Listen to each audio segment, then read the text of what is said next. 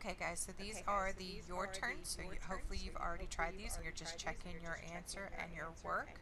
So we're going to start off here. We've got negative 7x plus 3y equals negative 8. We're solving for y. So the first thing we're going to do is we're going to add 7x to both sides.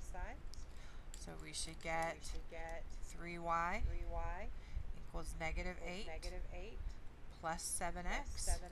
The next thing we're going to do is divide both sides by 3.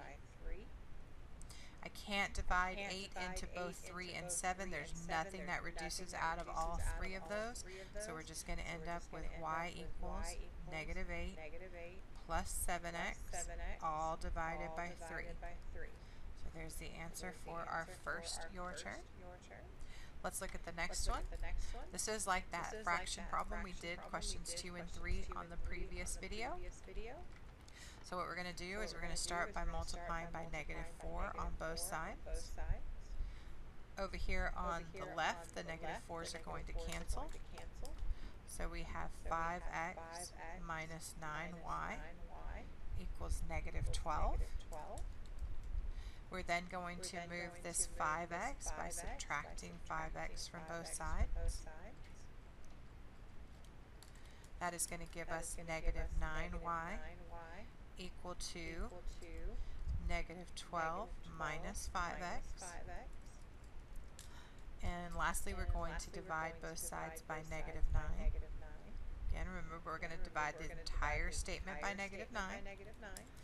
So y equals negative 12 minus 5x all divided by negative 9. We can't actually reduce any of those numbers, 12, 9, and 5.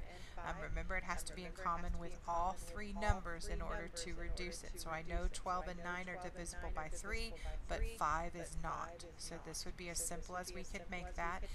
The only thing that you could do, if you didn't like all those negatives, again, since all three of them are negative, you could rewrite it with them all being positive. Basically, you're dividing out that negative. So either one of these, where you have the negative 12, the negative 5x over the negative 9, or if you don't like that, 12 plus 5x over 9 are both correct. So now let's look at our last your turn problem. So we have 2y plus the cube root of x equals 8x minus 5. Again, what we need to move first is that cube root of x. So since it's a plus, we're going to subtract the cube root of x.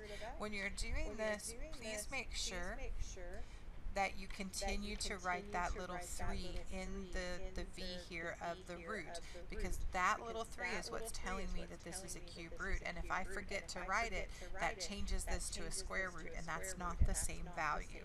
So make sure you keep that little 3. It's very, very important.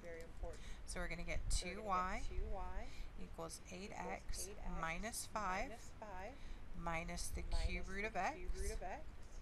The next thing we're going to do, again, is we're going to get rid of that number in front of that y, so we're going to divide by 2. We're going to divide this side by 2. Again, I'm looking at all three numbers, the 8, the 5, and the 1 that is sitting in front of here. Don't look at that 3. That 3 is part of your root, not your problem. So the 1 that's sitting there, none of them are not all of them are easily divisible by 2. Remember, it has to be all three of them that have that 2 in common, and since they don't, we're going to leave that in the fraction format. Y equals 8x minus 5 minus the cube root of x all divided by 2. And this would be our answer for number 3.